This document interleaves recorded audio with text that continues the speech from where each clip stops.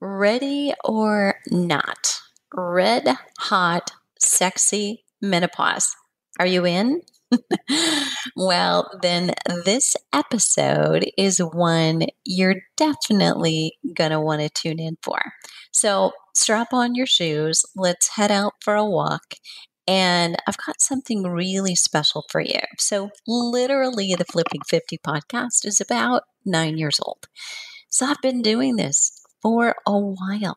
And some of the terms and terminology that we unpack today, I've never heard of. So chances are you may not have either. We're going to be talking about bioregulatory medicine. In fact, European bioregulatory medicine.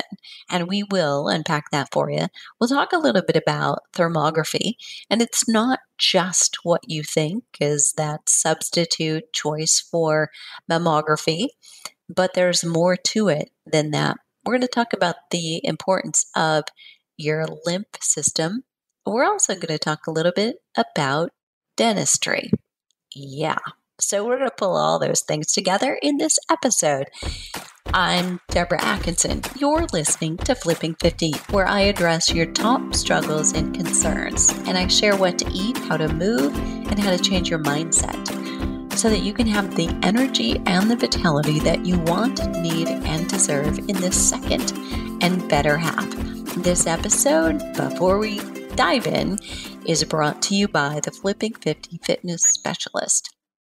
There are two options: the specialist for those do-it-yourself fitness professionals and health coaches, and then there's the advanced specialist for those who prefer to have it all handed to them. Business in a box. You have the ability to use all the forms, all the sheets that I use, have it very organized and ready to use at your fingertips as soon as you get started. You've got a special Facebook group where you can get support and all of the information that I've used to help hundreds of thousands of women flip their second half with the energy and vitality they want right at your fingertips online, conveniently to study at home, full of CEUs for your continuing education, but career changers and life changers for women. So if you work with midlife women, check it out. I'll leave it in the show notes. It'll be flipping50.com/specialist where you can learn more about that. Let's dive into this juicy episode. My guest today is Dr. Sharon Stills. She's a naturopathic medical doctor who helps perimenopausal and menopausal women to pause and evaluate life so they can live their second act of their story stronger, healthier, and sexier while aging backwards. Using her more than 20 years of experience and extensive training and background in European biological medicine, anti-aging therapies, and bioidentical hormone replacement, she's successfully helped thousands of women transition gently through the different stages of their lives with all natural methods. Dr. Stills is passionate about spreading the word about her signature RED Hot Sexy Menopause program, the philosophy she developed for you to reinvent your health, explore your spirit, and discover your sexy so that you too can create and live the life you desire and deserve. She founded and ran one of the largest and most successful naturopathic clinics in the country for a decade and is the host of the Science of Self-Healing podcast. She's an expert physician for Women's Health Network, and she educates other physicians as the co-lead North American lecturer for you're going to have to help my pronunciation skills here, Paracelsus, did I get that right? Academy. Perfect. In Switzerland. Patients work with Dr. Stills in a variety of ways through telemedicine consults and her life-changing retreats for individuals or small groups in healing and rejuvenating locations around the world. Some patients even fly out to see her or fly in just to get the chance to work with her one-on-one. And she's here with me today. Thanks so much for being here. Oh my goodness. Thank you for the nice intro. You know, you never read your own bio. I was like, oh, that sounds really fun. She sounds fun. I like to know her. Exactly. So, yeah, thanks for having me. I'm super excited to be Well, here. you're so welcome. We should tell everybody. I should have actually just had her come over. We could have talked across the table because we're that close, right? That is true. That is true in sunny, sunny Phoenix. So good. All right. So, I would love to dive into some questions about some of the terms that I read. I want a little background on that and we'll get there. But I think it's first nice, especially for you being a female and being of age legally to be here talking with me today. And let our listeners know your story. So, I like to phrase that you could be a lawyer, you could have been a teacher or a plumber, but no, you chose this. Why? Mm, that's a great question. And I definitely have a story. And I like to think that I didn't choose this, but this chose me from my life circumstances. And it was a way of finding out how to survive and how to heal my body. So I spent my childhood very sick with severe allergies, severe asthma.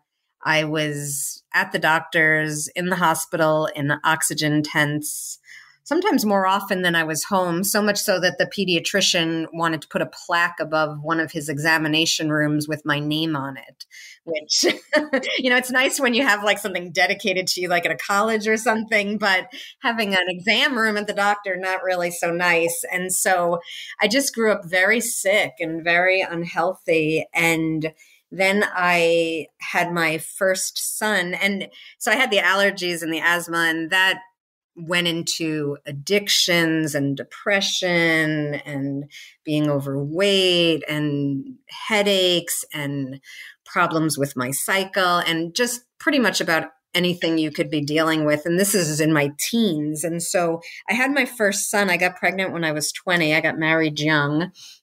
I got divorced young too, but at the time I got married young and I started to get a little concerned. I thought, gee, I'm having a baby and I don't want him to be sick like I was. And I happened to be living next door at the time to a friend whose brother was, of all things, a colon hydrotherapist. And this is back in 1989. So this is before the internet, before holistic medicine was really very popular.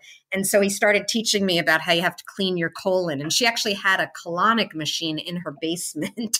And so that was my first introduction. But from there, I got really into nutrition and it just made so much sense to me. And so I started studying it initially to help my son, to make sure he wasn't sick like I had been. And at the same time, to start helping myself, because now I'm in my early 20s and I don't want to be sick anymore. And so I really dove into nutrition. That was just such a passion for me. And again, it was back in 1989. So it wasn't like, oh, I'll go online and Google gluten-free diet. That wasn't available. So there were very few books to read. There was no internet. And I was just kind of scrounging around trying to figure this out. The health food section at Wegmans, which was the health food, like the Whole Foods back then in Buffalo, New York, where we were living at the time, had half a shelf with maybe a jar of organic baby food. It was very limited. And so I started searching, and then fast forward 2 years later, now I'm 23 and I have 2 babies now, and now I'm getting divorced and I have to figure out what I want to do with my life. And I had heard about this doctor over the border in Canada who did all sorts of things naturally. And so I went to visit him. And I just remember standing in his parking lot and saying, I'm going to do what he does. Because at the time I hadn't gone to college.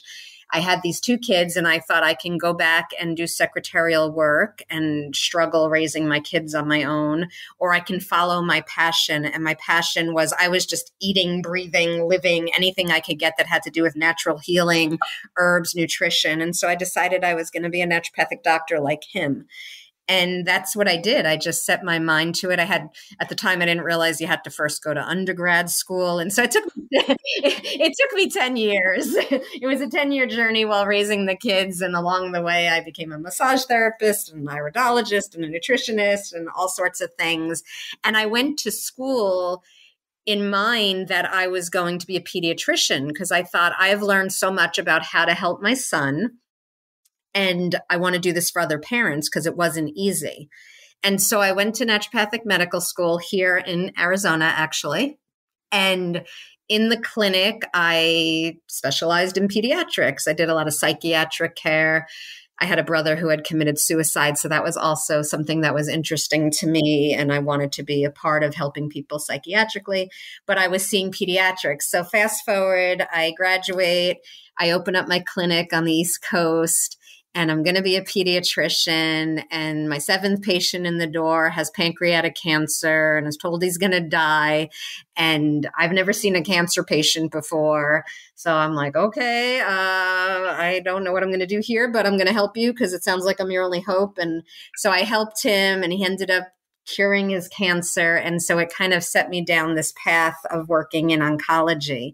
And on Long Island, breast cancer is very prevalent there. So I started working a lot with breast cancer patients. And at the same time, I had another patient, and this is where we get to the menopausal stuff, come in, and she had Suzanne Summers' book. I believe the first one was called The Sexiers.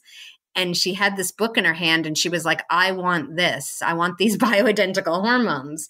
And my first reaction was, you want me to take advice from Suzanne Summers? She's the dumb blonde on Three's Company I watched growing up.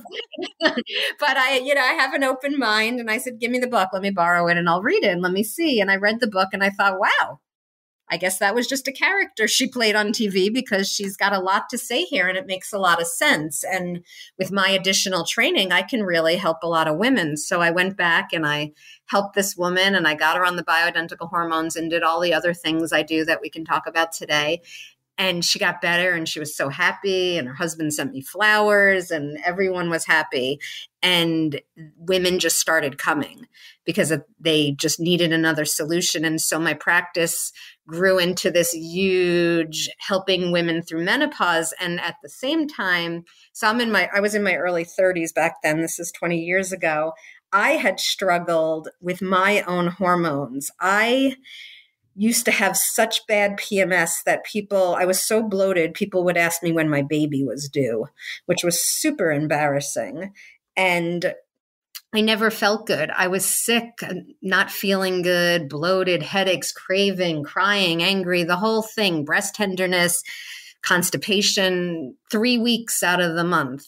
And then I would bleed, and I would have a good day or two, and then the whole cycle would start all over again. So here I am helping this woman with menopause and her hormones. And I thought, one of my philosophies and one of the oaths I swore when I became a physician was physician, heal thyself. So I thought I better start looking at my own hormones. And so I started to apply these things to myself, and my life changed. No one asked me if I was pregnant anymore, which was super nice. And I started to have balanced hormones. And when I went through menopause, I was on the younger side. I was 48.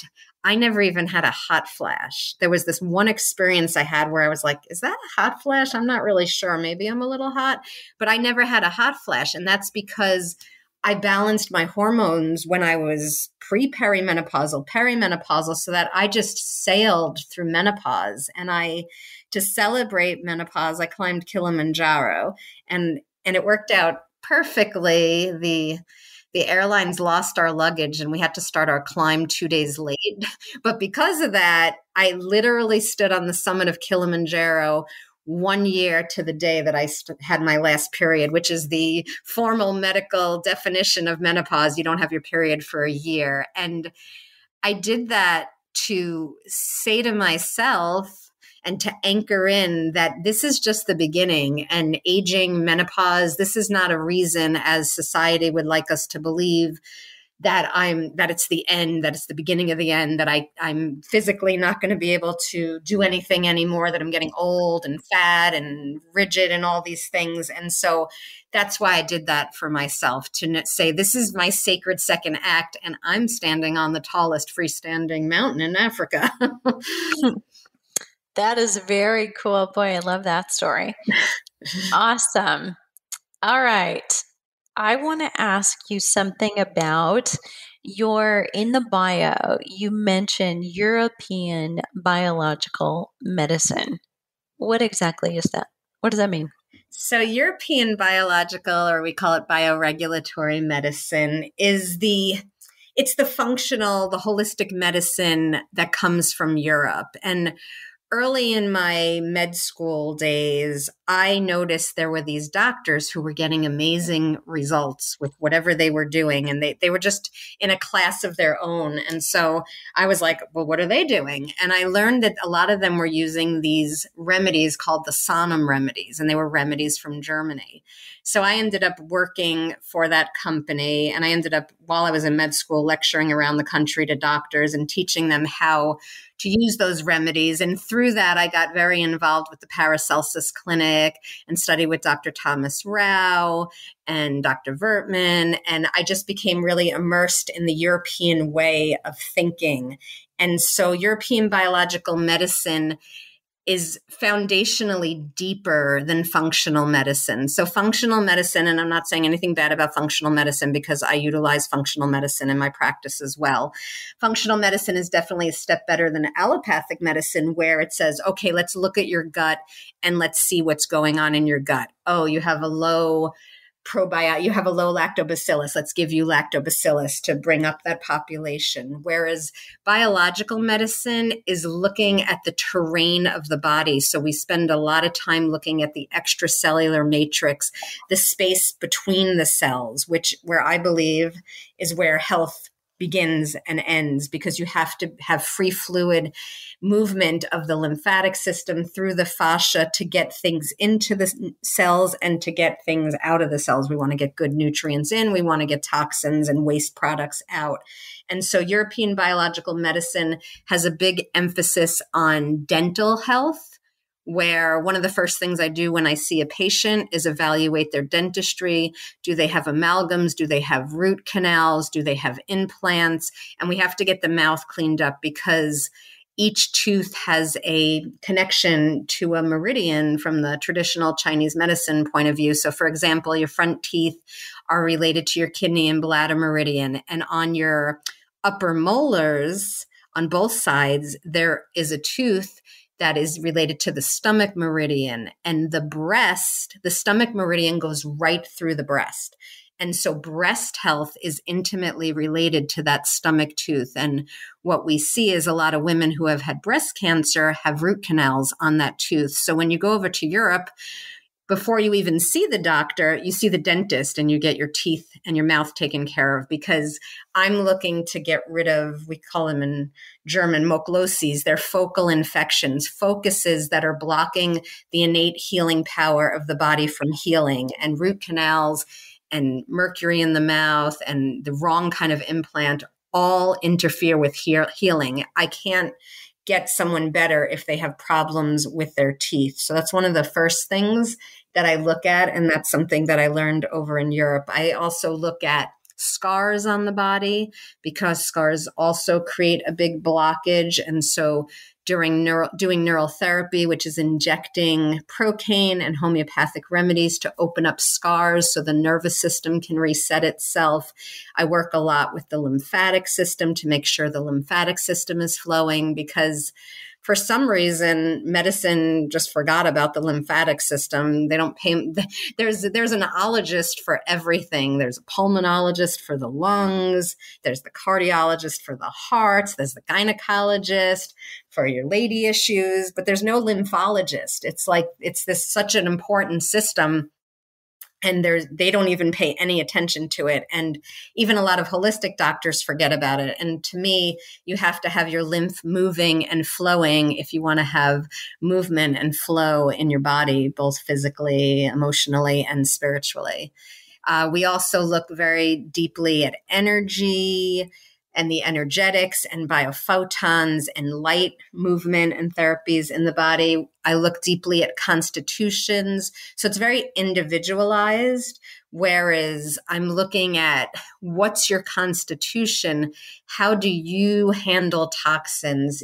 You know how everyone is different. Some women are naturally very skinny. They can eat whatever they want. And then there are other women who gain weight. And so a lot of this has to do with how we process our toxins, what our constitution is. And so I take that into account, which means everyone's treatments are quite different, even if they're coming for the same issue. Wow. Fascinating. I suddenly feel like I need to have my teeth cleaned. I know a good dentist in Phoenix. Well, I just scribbled down here, it's Sharon Stills dentist recommendation. I'm going to be asking, so don't you think I won't?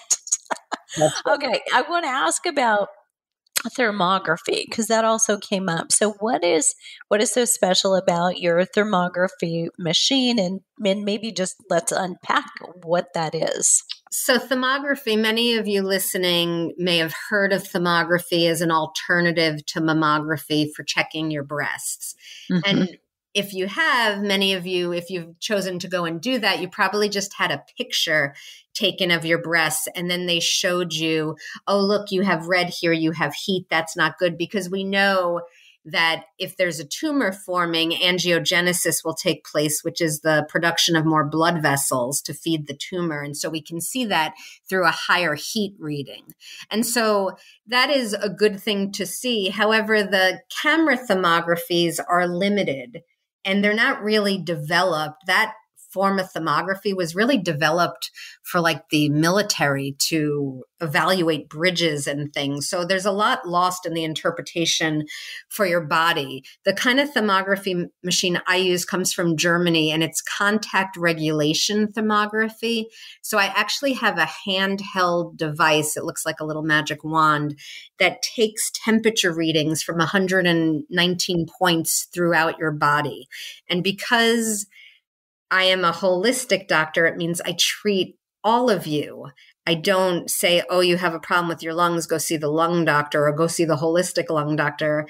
I can handle it all because it's all connected. And so by taking all these points, I'm taking points on your breasts, but I'm also taking readings on your lymphatic system. And this is the only diagnostic tool that I know of that will actually evaluate your lymphatic system. And I think part of why the lymphatic system is so overlooked, because we have no way to really measure it typically. There's no blood test for it. So no one really thinks about it. But I can tell you when I do thermography scans, and I've been doing these pretty much as maybe I've been practicing over 20 years, I've probably been doing them 19 years.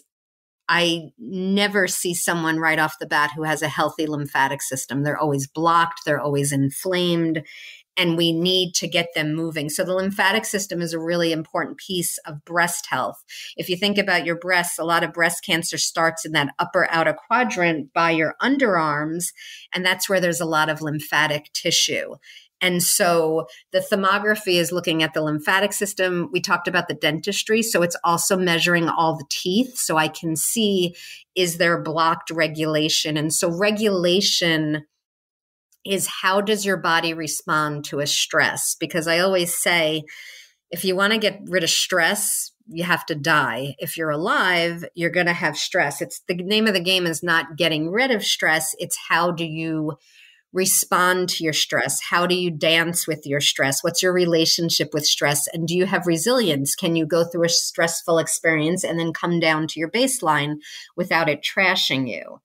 And so we're looking at all these pieces in the thermography to see how you're regulating. So I'm looking at how your lymphatic system is regulating, how your dentistry is regulating. I just had a patient the other day who I didn't like the way her breast results looked. She had a lot of factors going on. And then I looked and the tooth that I mentioned before, that tooth on the stomach meridian was blocked. And then of course, when I asked her, yes, she has a root canal in that tooth. And so not something she wanted to hear, but she's going to have to go get that root canal pulled. And then when you pull a root canal, then there's the question of, well, what kind of implant, what are you going to do? And you have to make sure you get a non-toxic implant because the typical implants that are out there are made of titanium, and that's just as toxic as mercury is in the mouth. And so it's quite a rabbit hole we start digging down. And so in the thermography, there's 13 criteria we look at to see if there's an issue or a concern with the breast. And it includes lymphatic. It includes the teeth. It includes your liver, your stomach, your sternum, which is your breastbone. It includes all of these different areas in the body, your ovaries, because they all play a part in whether you're going to have a healthy breast terrain or not. Wow. Okay. You are a wealth of information, girl. And kind of a buzzkill, I have to say. But Ask me a fun question. okay, well, I know I happen to know, yes, we read the name of your program, so that the signature Red Hot Sexy Menopause program. But before I get to the Red Hot Sexy part, which I know everybody wants to know about, they can't see what I see. And that is that I do my homework. And you, when we use the word menopause, you put parentheses around pause. So talk to me. What's that all about? I do, because so in addition to being a doctor, I'm also a mindfulness meditation teacher. And that was the other thing I got into early in my med school days. And so I kind of grew up as a doctor thinking the European way and thinking the mindfulness way, because I truly believe mindfulness does some of the best medicine out there. And so when I was thinking about, I'm really going to focus and bring my knowledge about menopause to the ladies online, I was thinking about the word menopause. And I thought, we think about menopause and typically we think, ugh, I'm going to be hot. I'm going to be sweaty. I'm going to be fat. I'm going to be bitchy. I'm going to be cranky. I'm going to be tired. And we don't really think about, wow, I know menopause means the cessation, the pause of your menstrual cycle, but I think of it as this really wonderful opportunity to pause in your life and to think about what you want to do with, I call it the sacred second act of your life.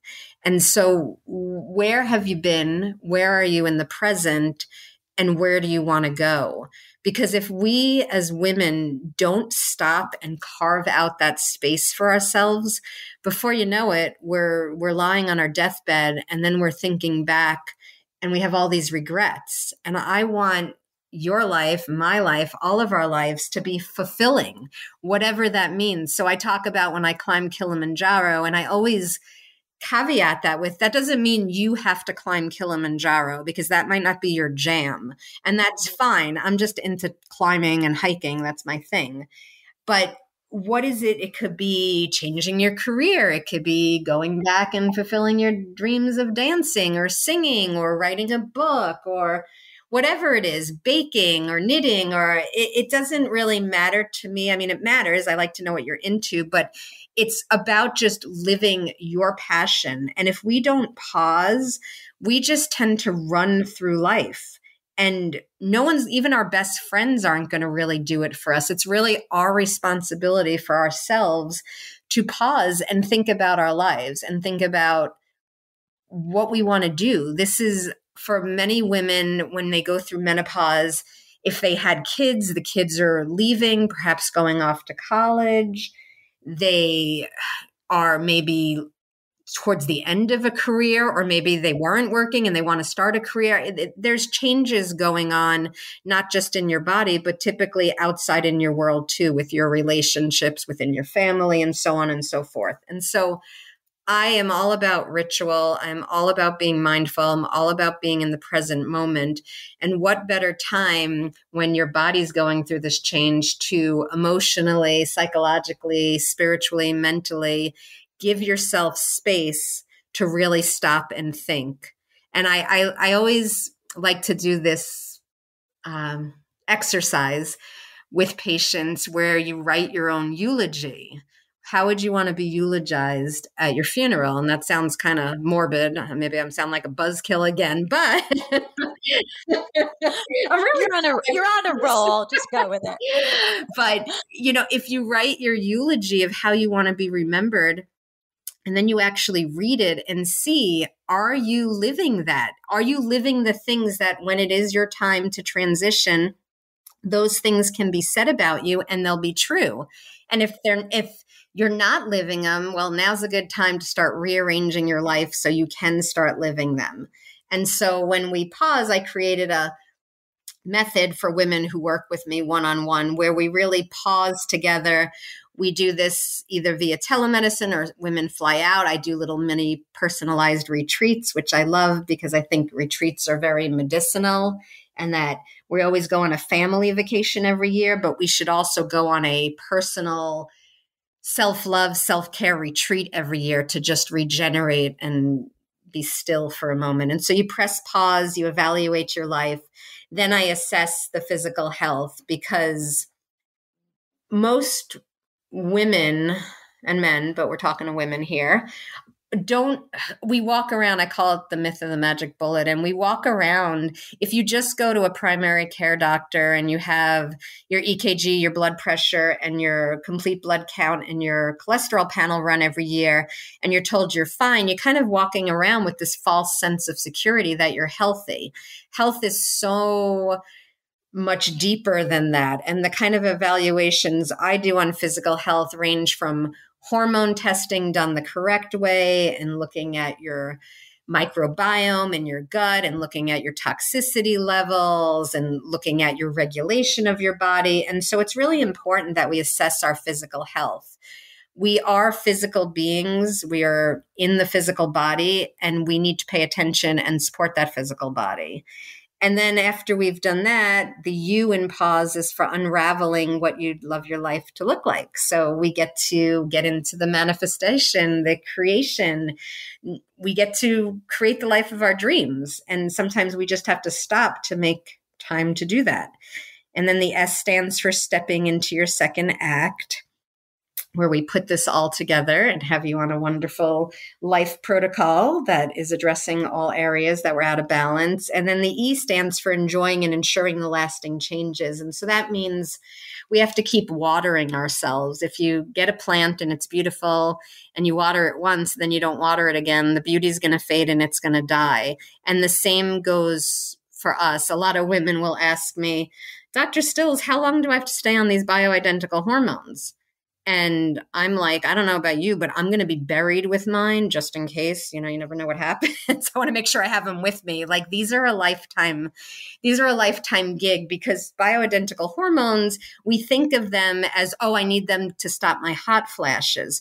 But bioidentical hormones help us to age gracefully. They help prevent and protect against Alzheimer's. They help support our bones and protect against osteoporosis. They help our cardiovascular health. They help our skin. They help our sex drive. They help so many things that I don't see them as just something you take for symptom relief. I see them as part of an aging plan for being healthy and enjoying your life to the fullest. Oh, I love that. Love, love, love that concept. Okay, so now I'm going to ask you to give a few juicy details or tease without giving away the whole thing. I know you've got this RED Hot Sexy Menopause program. Tell us a little bit about it. Tease it just a little bit, because I know it's starting around the corner. And of course, everybody at this time of year is thinking, this is my year, right? I want to start strong right now. So share a little bit about it. That is exactly why I made the program start on January 11th. I figured let's give everyone a week to recover. Right. But let's get on board while we're still in that new year, new me kind of phase, because it makes me sad when I go to the it makes me sad and it makes me annoyed all at the same time. So I go to the hot yoga room in January and it's so jammed. And I'm like, oh, I want my space. I'm used to there being 10 people in class and now there's 40, that's because everyone is on their January health kick. But then when they all leave, it makes me sad, because I think, wow, they didn't stick with it. It was just a phase and they're just back where they were. Back in the same repetitive cycle of not making good choices, of not putting their self and their health as a priority. And to me, it's really corny, but your health is your wealth. And it doesn't matter what you have. If you don't have your health, nothing else really matters, because you can't even really enjoy it if you're sick. And so I wanted to do this. It's a 6-week class. And I wanted to do it now so I can teach you tools and mindset and things that you can do at home to get you through. We finish on February 15th, right after Valentine's Day. So we'll have some nice self-love time there. But to get you through so that you're through the hump, and this is something you can really own. The I'm going to start my diet or I'm going to start my workout Monday mentality is always going to fail. It's what are you going to do now? I think of the word Kaizen, which is Japanese, and it means small little steps. And that's how change really occurs. We make small little steps. And so what are the things we're going to do so we get wins in our life and we change our neural circuitry so we feel good about ourselves and we feel empowered and we keep up with our good, healthy lifestyle choices. So we're going to talk about nutrition and hydration and stress, and we're going to talk about our breasts and how to keep them healthy and hormones. And I'm not going to be able to prescribe if you're in the class, but what I can do is tell you what you should be looking for from the doctor you're seeing, tell you how hormones should be administered, tell you what kind of testing you should get, because I can tell you, I see so many patients that have been on hormones, and even with doctors that call themselves holistic doctors, but they're totally being administered wrong. They're not being monitored correctly. Women are overdosed. They're underdosed. They're not supporting their liver. They're not supporting their lymphatic system. And when I make the tweaks, it's like this light bulb goes on for them. They're like, I feel so amazing. And so we're going to talk all about that. I'm going to talk about the energetics of healing and just be available to answer questions and really help women to dive in and get the tools they need to make the choices. And so many things.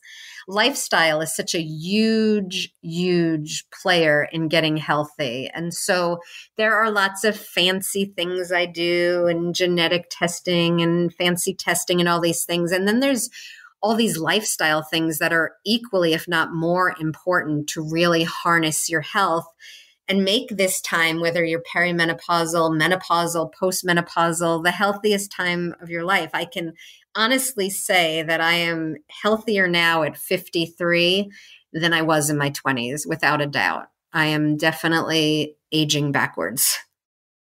That is an awesome thing to state. I love it. Absolutely love it. It has been an absolute pleasure to have you here. And I thank you so much for teasing and sharing the information about the Red Hot Sexy program. And so for listeners, I just want to make sure we're actually going to have the link in the show notes, but you can go to flipping50.com/red hot sexy. I just like stringing those three words together and saying it more and more. So there you go. Red Hot Sexy. I didn't say, but so red is actually stands for, a lot of people think I made it red because my hair is red. But RED actually is an acronym for reinventing your health, exploring your spirit, and discovering your sexy. And so it's my take on the mind-body principle, because I really believe you have to reinvent your health, and that you can reinvent your health at any time, at any age, no matter what anyone has told you. And once you've got your physical body handled and we know everything is balanced, then you can start to explore your spirit, because sometimes anger or trauma or fear or depression or not being present or being addicted to stress and chaos gets in the way of you being healthy. And then once you have all these things handled, then you get to discover your sexy. And yes, we're going to talk about sex, and we're going to talk about libido. We're going to talk about masturbation, all these fun things. But to me, also sexy is individualized for everyone. And so it's about you finding out what sexy means to you, because sexy is not just the way you look. It's the way you talk. It's the way you think. It's the way you move. It's the way you participate in the world and in your life. And so I'm really about everyone, every woman who I work with, who hears my work, even for you today, just to really inquire and think, what is sexy to me and how am I embracing that? Absolutely love it. Thank you so much.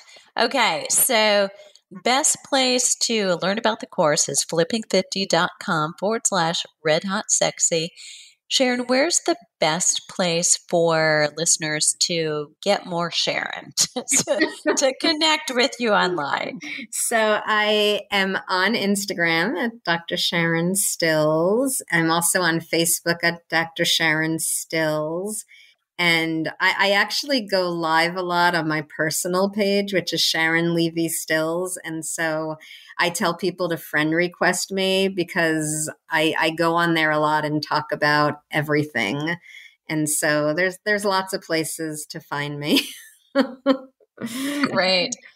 Fantastic. Well, okay, listeners, it's your turn. So if you have a question that you wish I would have asked Dr. Stills, or you have a question that actually came up as she was talking because she gave so much juicy information that really, I've been doing this for 9 years now. I haven't heard a lot of the information she shared with us. So very refreshing. If you have a question, you can add that below the show notes, and that'll be at flipping50.com/red hot. So don't confuse the two, okay? So show notes are just red hot. There you go. All right. And what are you waiting for, listeners? Let's start flipping 50 today.